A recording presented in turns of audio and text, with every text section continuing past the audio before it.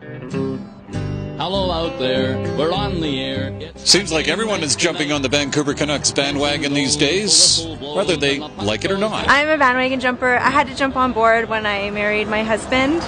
It was kind of a deal breaker. I'm a bandwagon jumper as well, and that's only because they're in the playoffs. If they weren't in the playoffs, sorry.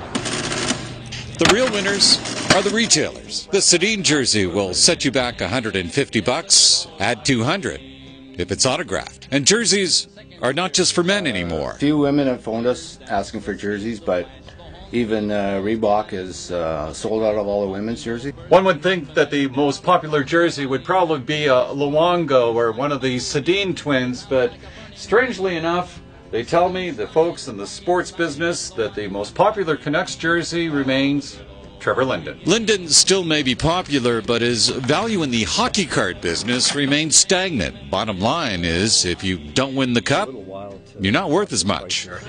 If they win, then maybe some of the current Canucks cards will increase in value. But as far as the old ones, they hadn't won it, and so those aren't really changing in value. Money aside, the Canucks, for some, offer a release. What really is happening here is this is operating as a distraction from some really important and pressing issues that are going on right now in the province of British Columbia. You look at something like HST, it keeps them comfortably numb, I guess, so to speak. Numb or downright stressed out. I hate watching them.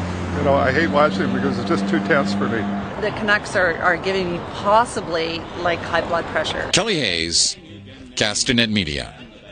You can name is the good old